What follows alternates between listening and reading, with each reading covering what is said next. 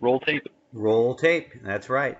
So, good morning, everybody, and welcome to our Cut to the Chase webinar series. This is part 4 on securing the modern workplace, security, compliance, and visualization in the Microsoft Cloud. So, we've got a great demonstration happening, and this is an ongoing technical training series that's been put on by our partner community. Special thanks to Jason and the team from Model Technology for leading this call today. Without further ado, I'm going to kick it over to Jason Rutherford, the managing partner for Model Technologies, to lead us through this demonstration. Jason, the floor is yours. Hey, thanks, Jeff. So let's go ahead and get started. So welcome, as Jeff said, to the final installment of our webinar series that's presented by Microsoft and Model Technology. And so the focus of this series was securing the modern workplace. And in sessions 1 through 3, which I believe Jeff has the recordings for and you can obtain if you're interested, we discussed a lot of new technology and processes within the technology to keep your environment secure. Technologies such as Windows 10, Windows Defender ATP, and processes to ensure the operationalization of new technologies like Windows as a service is implemented properly within your organization. While there are a lot of different tools and technologies and processes to implement, which might be webinars down the road, this session is really focused on consuming and interpreting and displaying the data in your environment that depicts your security posture, right? And so the premise of this presentation is really to depict that security posture, whether it's in a cloud like Azure or whether it's on-prem. And so today we're going to talk about how we're going to accomplish that using some of the Microsoft tools. But let's dive into the agenda. So we have a short agenda, but a lot of content within the agenda. And so the PowerPoint, the intent of the PowerPoint is really to lay a base foundation of information. And then the meat of this presentation is going to be in the reports and in the demo. Okay, so we'll go through a brief introduction of who I am and who Model Technology as a company. And then we'll talk about the Azure Security Center overview, which is a big piece of the demo that we're going to be going through today. We'll talk about Azure and PowerBI, and we'll talk about how those two things kind of come together to form real-time dashboards. We'll go through a demo of those pieces, and we'll leave time at the end, hopefully, for some Q&A. So as you have questions, we obviously want you to get the most out of our session time together today. So as you have questions, you can post those in the chat, and Jeff and his team will try to answer those as real-time as possible. And then at the end, if there's something that cannot be answered, we can either take it as a takeaway or we can ask me towards the end. We should have plenty of time. So, okay, so a little bit about Model Technology. So we have really two different divisions. We have a consulting division and a managed services division. And so in the consulting side of the house, we have a team of experts that are ready to identify, design, build, and operationalize technology for you in your organization. If you were to break it down from a tool set perspective, we do a lot of work in Azure, so OMS, IaaS, EMS. We do a lot of work in System Center, so the System Center across the stack, integrating different components into it, writing custom workflows around it. And then Windows 10 and Windows deployments do a lot of those as well.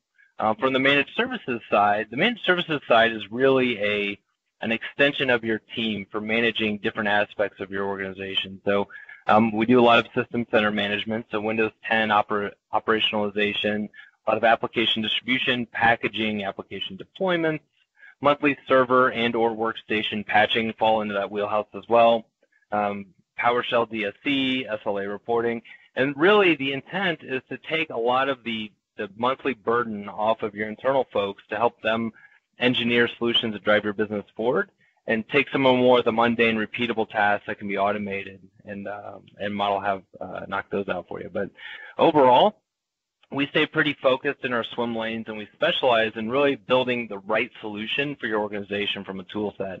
And a key piece of that is partnering with you along the way, right? And so we're also a Microsoft Gold partner, Silver partner, been around since about 2014. So a little bit about me. So I am the managing partner of Model Technology. This is my 17th year in IT, most of it in the consulting realm. I've got a couple of kids and a lovely wife. I am a CrossFit enthusiast. Just ask me and I'll talk to you about it for days.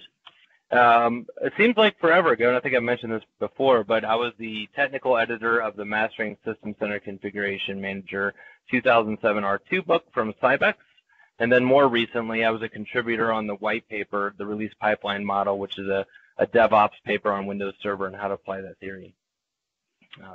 So a little bit about me, but let's dive into some of the content here. So the Azure Security Center. So let's take a look at what that is. And so several nice things about the Security Center, but from a definition standpoint, it provides a unified security layer and kind of threat protection across different hybrid cloud workloads. Now, what does that really mean? Well, what that means is it gives you a platform for insights into security posture from different aspects. So if you think about all the different tooling or the different aspects you can have a security posture in, things like applications, storage, compute, network, there needs to be a way to kind of look at all those pieces holistically and kind of drill through them. And so that's really what Security Center provides you. Whether your infrastructure is on-premise, whether it's in Azure, or whether it's in some other cloud provider, it really doesn't matter where your infrastructure resides, because you can leverage Azure and the Security Center component to manage and inform you about different aspects of those environments, which is really nice. So if we take a look at what you can do with it, we'll take a deeper look at these during a demo. But you configure what you want checked and what recommendations that you want in a workflow. And then, again, we're going to look at this in the demo, but it's called a security policy. And those security policies apply across your workloads regardless of where those workloads reside. So when you think in terms of VMs, right, you want all your VMs to run against the best practices analyzer and have them tell you what the recommendations should be for the specific technology that's in those VMs. Well, doing that in Azure and doing that on-prem, you would probably suspect that those might be different workloads or different tool sets or different dashboards, and they really kind of come together in Security Center, which again, we'll take a deeper look at. When we talk about why you'd want to use Azure Security Center to get into some of the security posture visualizations, there's a couple of key pieces that I'm really going to touch on, and the rest you can kind of research on your own, or we can talk afterwards. But the centralized policy management and then the actionable recommendations are two very large reasons to leverage the Security Center. We'll talk about those now. So the centralized policy management. So again, you talk about regulatory requirements or compliance with your company's policy regardless of where the workloads reside. I've heard from a lot of our customers that it's difficult to understand where things are from, how they true up against our policies if they're in a cloud or if they're on-prem, and where do we get that single point of workload to view that kind of data, right? So this is where Security Center is kind of born out of. And if you see here in the graphic, you can do things like get recommendations on disk encryption or security groups or web application firewalls from the Azure side, system updates, IaaS components from the VM side, right? So these are some of the policies you can enable or disable per subscription. So the nice thing about the actionable piece of it is, let's say that you go into the recommendations and you can see in the screenshot, which again we're going to take a look at here in the demo, but it starts giving you recommendations and then how many resources apply to that recommendation. So the top one that they have there is the endpoint protection is not installed on Azure VMs. And in this case, in that picture, there's 6 VMs that applies to, right? And so you could take that same data, and if you look down, I'm not sure this one has it, I have it in my demo, but we have a endpoint protection is not installed on non-Azure VMs as a category inside of my demo that I'll show you, to show you how we kind of sew the two environments together to get that single kind of pane of glass. But again, based on the technology leverage, the recommendations will adapt and they'll adhere to some of the industry standard recommendations for the technology, which is nice. So Azure Security Center is the first piece we're going to look at. The next piece we're going to look at is the PowerBI components, right? Now, like I said, we're going to move quickly through the PowerPoint because I want to get into the dashboarding and reporting demos because there's some cool things to show. But we're going to take a look at the dashboards from PowerBI. And so when you take, if we kind of boil it down, right, it enables you to view your efforts in a visual representation. So take Azure and Power BI, and you can take a lot of that data and put it into real-time insights for your business. Things like cloud-based or on-prem based, right? And so I'll show you both of those today and how they kind of come together. You can do straightforward or complex environments or dashboards, which we'll show you both of those today. Single source or massively scaled, and warehoused or real time. And so there's a lot of different avenues to take when you're using Power BI. And so we'll take a look at how some of this data comes together. But out of the box, this is some of the nice stuff, that it's got a multitude of different connections available. And so I've got highlighted here all of the Azure components that are available, which make it incredibly easy. And we're going to build a report on the fly today. It makes it incredibly easy to build these reports based on the data that you're getting from your environment. And so one of the things that we'll look at and build a report from is taking a machine that's on-prem that's been implemented with OMS, so it's got log analytics against it. And we'll take that data, we'll build a report, and then we'll publish it to our web so that we have a report that's real-time in the web. So whether you're connecting a few Azure data sources or a single on-prem data source like SQL to get a different representation, or you're connecting multiple aggregated environments to get some really complicated dashboards in a real-time stream or in a report that's refreshed, you've managed to get there through Power BI, right? So you can get as simplified and as complicated as you need to get for your environment. All right. So with that, we are at the demo portion already of our time together, which is fantastic. So, because I much prefer to be in a demo than I do to be in PowerPoint. So, we're going to start with a general tour of Security Center. So here I am in my Azure subscription, and I've just went into the overview section for Security Center. Okay, and we're going to take a look at first at some of the general recommendations to improve your security posture in your environment. So let's take a look. If we kind of go down here to the prevention area, there's a lot of different tabs that we're going to go through. But if we go into the recommendations area, and just to give you an idea of what I have done and what I have not done, I have some VMs in Azure, I have some VMs that are implemented in OMS, and I have some VMs that have ATP configured for Windows 10. That is all I've done, right? So besides enabling the subscription, I've taken no more action, but let's take a look at some of the pieces that I get out of this.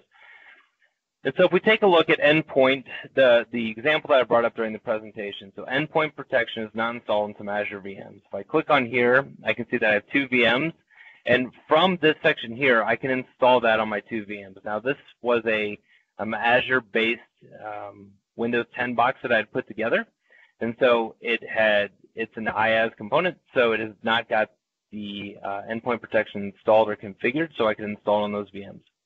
Now, if you notice, you can say endpoint protection not installed or configured on non-Azure components as well. This is one of those points that I had talked about during the presentation or the slide portion of it.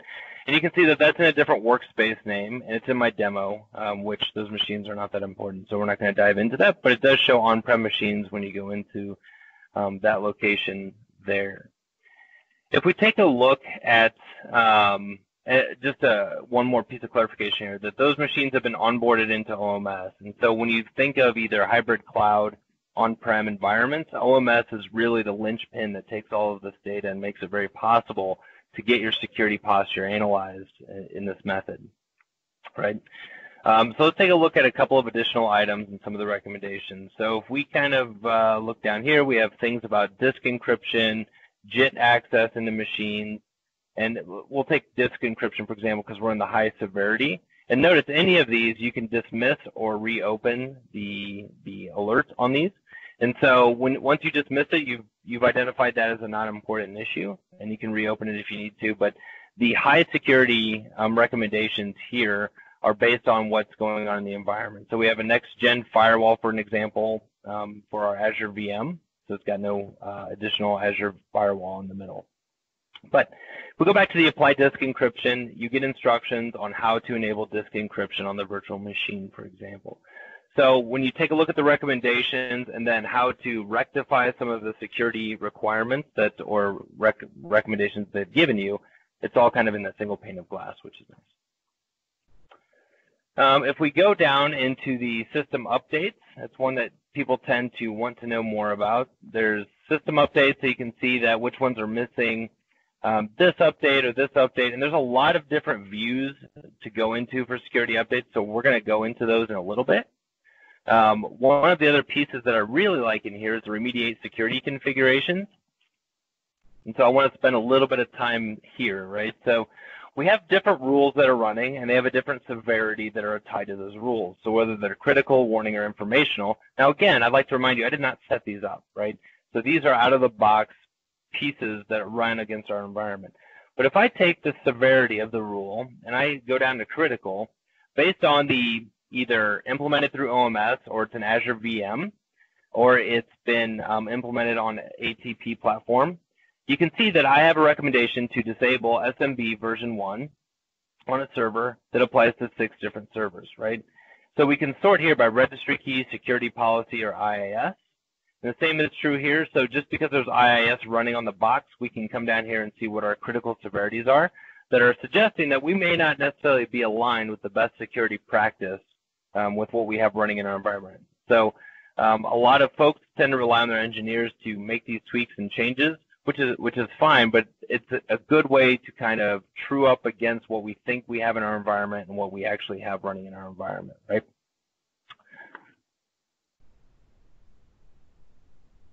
So all of these things are configured for us somewhat in an automated fashion, but the security policy is what dictates what gets kind of added into those recommendations or into those security settings. And so, for example, let's say you use a different endpoint protection on all your virtual machines. Maybe you want to disable endpoint protection information on it because that could skew the numbers in your security report. We'll let this load here for a second.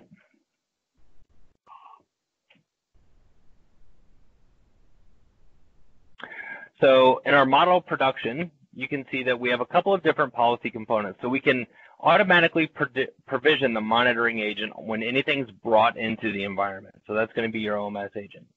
We have it turned off because we typically pick and choose what we add into OMS for demo reasons for what we're demoing.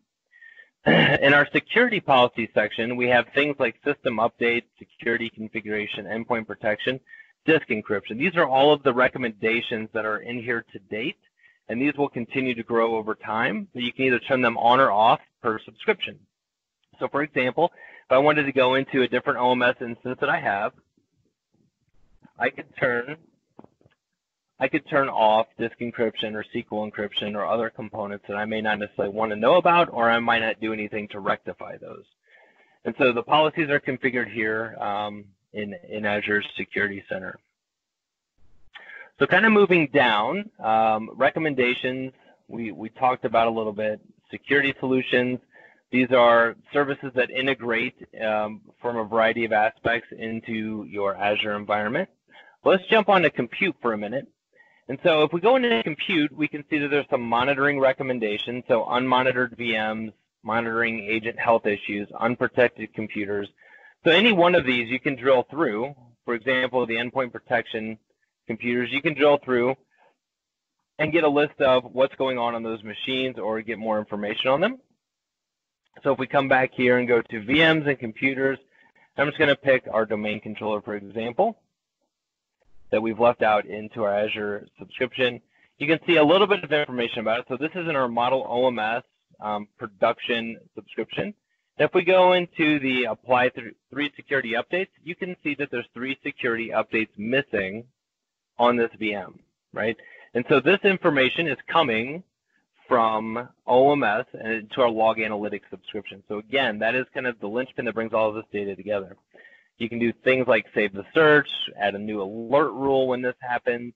So you can start taking some action to be notified or some action to send emails out or automatically run a report with this data in it on a cadence or an interval, right? Let's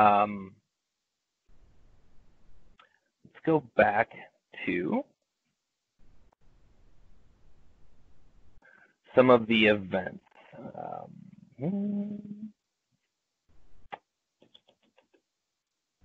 Okay. So one of the things that I want to bring up is the identity and access, and this is a very useful solution for a lot of folks, kind of outside the reporting realm, but still good to know. So if you go into our identity posture, as you call it, you can see the 23 accounts have logged in, 2 have failed to log in, and here's our failed login accounts, okay? Logins over time, almost 10,000 successful and 3 failed. So that's a pretty good ratio that we'd like to keep in line for kind of identity and access pieces. Let me scroll up back to that. And so one of the things that we're going to come back to, but I want to point out now is, so this is a good dashboard to kind of go into for failed account logins. And what we want to do is, let's say we want to combine this dashboard, which I talked a little bit about in the presentation, to another Power BI dashboard. Please note the Power BI button here that is exposed for us. We're going to come back and revisit that and create a report out of this. But I want to bring that up that anytime you go into the log analytics, which is part of OMS, you get this Power BI button, which allows you to get the query, the underlying data, in a usable format to present it in Power BI. So when you're looking at some of these things, and so as an example, any of these items here, logins over time, if I wanted to click on that and get that query out of Power BI so that I could put that on a different dashboard, that button is right there, right? So we're actually going to go through that and do that in a demo here in a few minutes. So back in Security Center, there's a couple of other pieces to point out that are worthy of taking note. So in the events arena, notice I have 1.6 million events in my production OMS. And while that may seem like a lot, you got to remember that these are different events doing different things, but they're all aggregated for us. So some notable events, which again I did not configure, but is really handy to have, is accounts created or enabled, right? Members added to enabled security groups. Security groups that are created or modified. Computers with vulnerabilities. Any one of these items on its own can be a very difficult thing to chase down in a holistic environment. So the more servers you onboard into OMS, the better your data is, right? Accounts that fail to log in. So we go take accounts that failed to log in, and we can take a look at it. You can see that I'm an account that failed to log in earlier today, I believe. And then we have the same 2 that we were looking at prior, right? So in the events area, the event correlation and aggregation to make sense of them, because when you start putting in an event correlation utility, you have to make sense of it or put it on a chart or interpret it in some fashion, right? So these are some of the pieces they've put together, and obviously you can create notable events and edit them and put all sorts of different data together for them. And again, if you wanted to export all those to Power BI, you get a Power BI button right here that you will get. So if you wanted to know who's changed their password in the last X amount of days and put it on a chart, there you go, right? Put it in Power BI. So enough talk about Power BI. Let's jump into Power BI for a few minutes. So Power BI, there's a couple of different versions of Power BI. There's a web version and there's the desktop version. And we're going to look at the web version first. So if you recall, my demo from Windows Defender ATP and one of the earlier sessions that we had together, I published this dashboard from the Windows Defender ATP website. Now what this dashboard is a real-time depiction of a post-breach analysis inside of my environment. It gives me some nice graphs, and this is a good starting point of data. But what does it mean? So if we go take a look at alert severity, so showing off some of the Power BI pieces, I clicked on the medium alert severity, and there's 3 instances of it, and here's the 3 instances of it. So my Surface book ran PowerShell in 3 different instances on the 13th with some suspicious activity, right? And so if I wanted to, and if I had enough different kind of data, I could do informational, I could do medium, I could do high severity if it was an actual piece of malware. The detection source, severity and status are all items you can kind of filter on. Who it's assigned to, because again, it's an incident management component. And then the alert date, there's some filters on. But let's say I wanted to know more about what was actually going on. I can click the link, which jumps me back into my Windows Defender ATP portal to take some action on it, right? So some actions like, well, I want to investigate this alert or manage it from this component here. I can see more details about what alert was ran and some recommended actions that I can take upon it. And here's the actual command that I ran that was suspicious, right? So being able to chase that down very quickly, looking at a dashboard, seeing that there's an alert, clicking through the alert to find out what command was ran and what was triggered to know that is it something that I care about or is it not? And then what processes on the machine happened for that to occur? all within a matter of minutes with using something like, for example, PowerBI and Defender ATP, right? And so when you look at your security posture in your environment, being able to identify a breach is one thing. Being able to identify what the breach did after it executed in an environment is a completely other piece to the puzzle. And then displaying that data so that it's in a response mode that's very quick to action, right? So there's three kind of components to that. So from Power BI, any of these items you can do drill throughs or click tos or links to. So there's a lot of different components to this, right? But this is just one solution that we have in our Power BI arsenal. So what about things that are on-prem? Well, my Surface Book is clearly on-prem, so that's implemented with ATP, and that's how I get this data from it. But what about my main source of reporting, which is maybe my SCCM dashboard, right?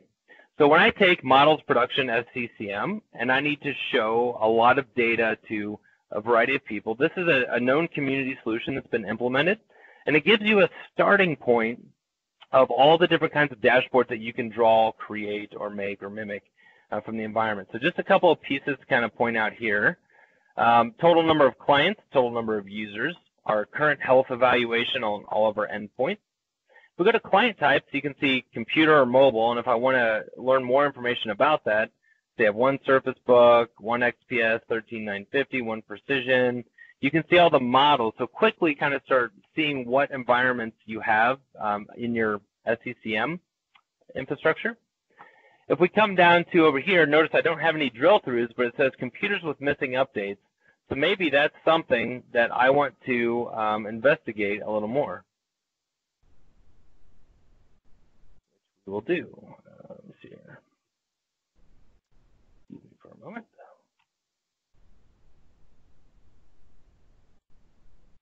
So on the bottom here, there's tabs. And those tabs are different reports or different components to the solution. So let's take, for example, I want to look at those update components that are those 14 machines with missing updates. Well, here's my 14 machines with missing updates. Maybe I only care about critical. Well, that gives us down to 13 machines that are missing updates. And here's the 13 machines that are missing the total of 42 updates, right? So you can see my SMA box and my WAP box are both missing quite a few updates, right? If you want to click on the update, you can click on it and it'll link out to more information for it. Or if you want to click on a specific operating system for Windows 10, which Windows 10 systems have it, or which servers have the missing updates. So you can start seeing some of the power behind the analytics of either the machine selector, the KB selector, the severity selector, all very interactive in a usable kind of picture format, for lack of a better term. All from my on-prem environment. And in the same dashboard, I could embed things that are from my Azure environment, right? So there's nothing binding me to make this tile and this tile from the same source. I can make tiles from just about any source that I want to make. From the SCCM production dashboard aspect, there's dashboards in the community solution for things like endpoint protection or antivirus enabled, malware detection, and this better be blank in my environment, update compliance, and then finally you have the software tab, which is a very helpful way to determine what legacy software you have to, again, adhere you to some kind of security posture, right? So if I wanted to sort again by machine to say, let's just look at my Surface Book and see what's installed on it, and let's just see what's installed by Adobe. You can see that what I have installed from Adobe on my Surface Book, right? If I uncheck that, I can click over here and say, well, let's just take a look at Windows Server items. Most of them appear to be legitimate programs. If I go to Windows 10 or other Windows Server editions, I can see all the different inventories and all the machines that are on that filter. So again, this data is all very much in SCCM, but finding a new way to display it, to update it, to report on it, to either highlight what you're doing if you're an engineer, or ensure if you're a decision maker, ensure on the back end that things are the way that you need it to be for either audits or compliance purposes. Power BI mixed with the cloud components of Security Center or something like SCCM on-prem can give you all of that data. And so one of the things that I wanted to take a look at as we getting close to kind of near the end of our time together is if we look at those events, and I'm going to go back to Identity and Access and Security Center. If If you recall, I had mentioned that failed logins was a good graph that maybe you want to create this in Power BI so that whoever gets the Power BI dashboard, their morning routine is, I'm going to go check failed logins, I'm going to go check security vulnerabilities missing, our overall patch compliance. I'm going to go check these 10 things. And maybe this is one of those things that need to go on their dashboard. So what we're going to do is we're going to build that dashboard. So I'm going to click the Power BI button. It's going to give me a text file. And in the text file, it tells me kind of how to go about getting this set up and created. But luckily, I've done it enough that I can just grab the data. And then what I will do is launch Power BI, and it'll be up here in just a second.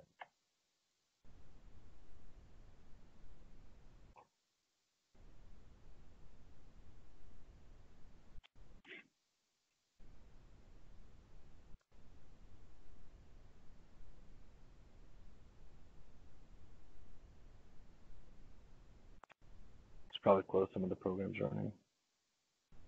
There we go. All right, so I'm going to click on Get Data. And notice that all of the sources that I can bring in data, right? So I can filter it based on file, database, Azure, online services.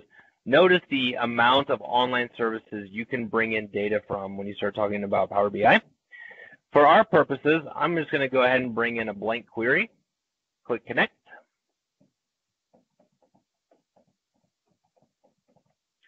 Go to the advanced editor, paste my query that I grabbed from that text file, hit done, hit close and apply. And now it's just a matter of starting to build my graphs, right? So if I wanted to bring over bar graphs, etc., I could. And one of the reports I've already got kind of pre-configured, so I'll just bring that up real quick.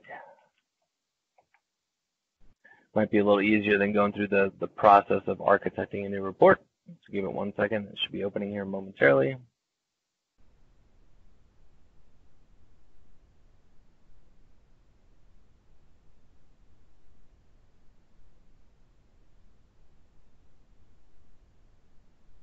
There we go. All right, so failed accounts by login. So this is that same data source we were looking at. Let's say I wanted to put it on a map, right? So I can see where the logins were failed from. Let's say that I wanted to throw it in a bar chart or a stacked bar chart or a line graph, whatever makes the most sense for your visual representation. You can start adding in other tiles to this report, or you can start adding in different drill throughs, different filters, different report levels, all those things. Once you get those things the way that you want it, right, you simply click Publish, and based on your login to your Office 365 account, you can publish it to your destination that you have in your account. And so the destination that I have, I published to my workspace. And so under Reports, I have a couple of different solutions in here, but the failed logins graph that I have, or the report that I have here, is something that I could build as part of my dashboard or part of my security officer's dashboard to help shed clarity on what you do or what your engineers are doing to ensure that the security posture of your organization is being met, right? With about 10 minutes left, I want to stop and go ahead and ask for questions.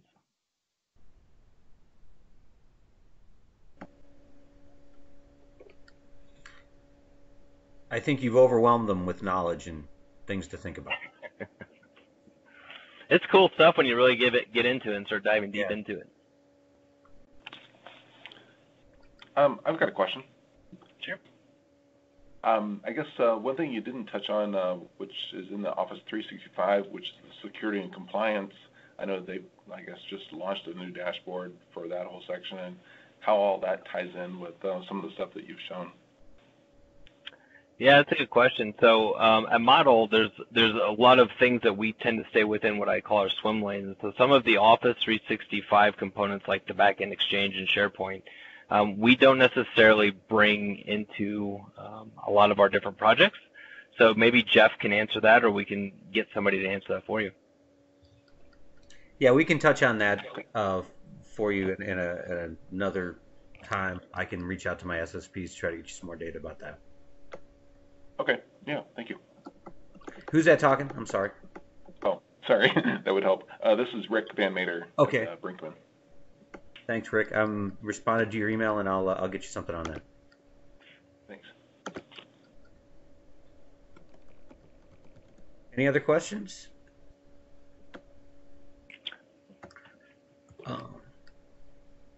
I guess I'll just throw it out there, Jason. If what's a good next step for customers that want to learn this, maybe prove it out in their environment to see if it'd be a good fit if they wanted to work with you guys?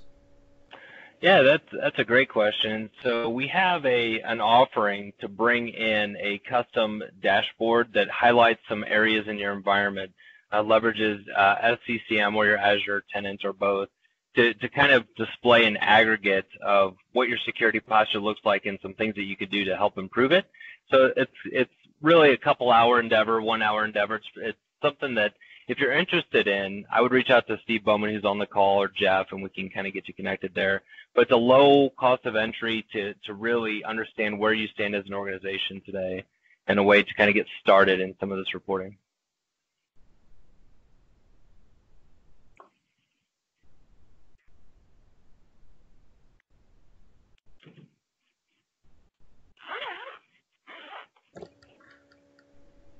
Any other questions?